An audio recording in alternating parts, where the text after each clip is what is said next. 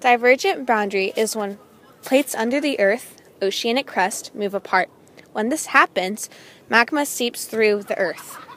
The magma seeps through until it hardens, and it turns into this rock. And then it gets bigger and bigger and turns into a mid-ocean ridge. As we know, the Mid-Atlantic Ridge. And it turns into a big mountain.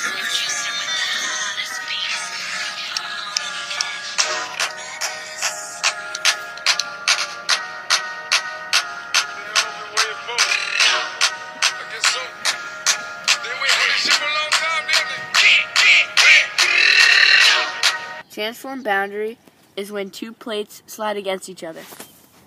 When they slide against each other, they may lock. When they jolt apart, it becomes an earthquake.